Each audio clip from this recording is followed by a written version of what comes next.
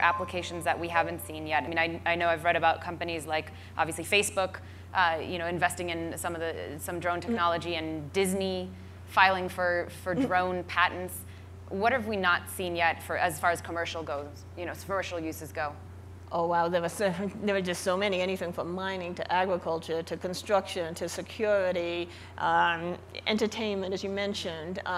There's almost not a physical company that's not looking at their drone strategy right now. So it's really great for me as an entrepreneur, because when I was trying to get people interested for iRobot, I had to go kick down doors and say, robots, robots, robots. And now people come to us and say, can you get us drones for this application? What are the most promising sectors here? I mean, your investors, what were they most interested in? And what are you looking at the most? Is it the hobbyists? Is that the biggest sort of revenue stream? Or is it the commercial government use?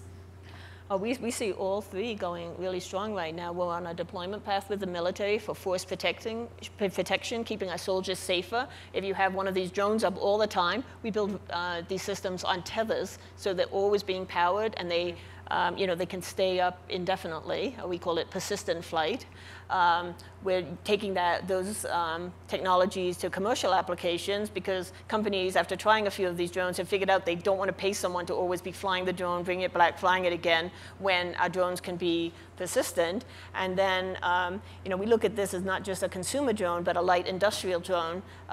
It'll take on those applications where it's not hardened for out in the pouring rain or snow like our other robots, and not environmentally sealed, but it's for those applications where you can choose when you're flying, like claims adjustment, real estate, inventory at stores, just so many applications.